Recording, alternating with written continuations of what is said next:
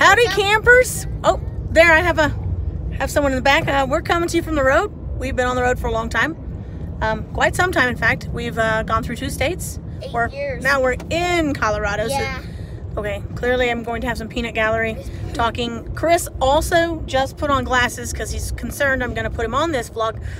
But let me be clear. I know my viewership does want a word from Chris, and I'm going to wait until he's ready for that word to give you. I did want to say, you know, I just want to describe kind of how this has been happening. We've found ourselves behind a bunch of, I don't know, bales of hay. We've got a couple. I mean, it is camping season, y'all.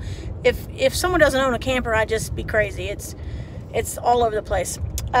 Followed quickly by also, you know, you're going a little slow when every semi on the road is passing you. I've never seen this scenario until today, but today I have.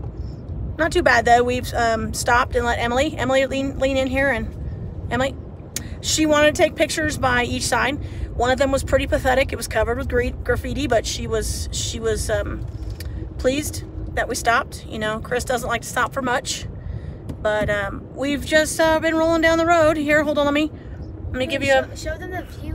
Here's our view. No, the bigger mountain. Okay, well, clearly Caitlin has her own ideas. You're gonna, oh, there he is, our faithful driver. There he is. Okay, so viewers, I'll just let you know, I think a lot of you have done road trips. So we've done a lot of rolling down the windows, rolling up the windows. I don't know if you know what that's about, but let's just say. So when we get up here in Salida, Colorado, Salida, does anybody have? Salida. We don't know. When we get there, we're gonna roll in, and I'm gonna check out, you know, my favorite place to go is the facilities. So we're going to check out the facilities. You all be praying. Pray right now. Like if you believe in something, pray right now. Because I've been praying the facilities are open, but that COVID, man, I don't know, y'all. And I'm pretty sure you guys know I have issues. We'll talk a little more about those issues later. But until then, I just want to check in right now. This is our view.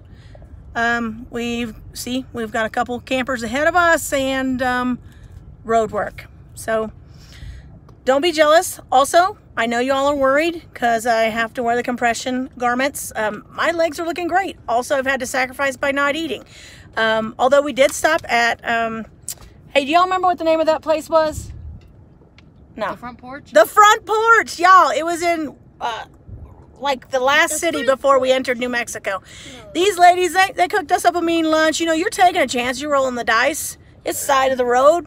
But we're like, I don't want to eat a sandwich in the camper. I had to crawl over the bench just to use the potty.